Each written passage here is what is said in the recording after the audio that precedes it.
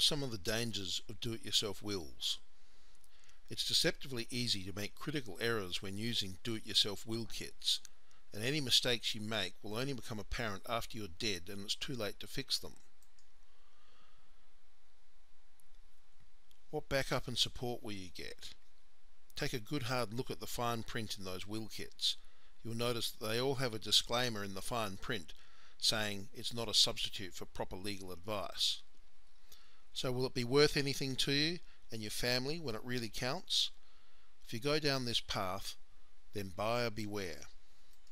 There are law firms who make a very good living out of the work generated from those kits, trying to repair the mistakes, interpret and rectify the intended wills, and fight off the contested estate claims, all because somebody thought it was a good idea to do it yourself, the most important legal document in their life.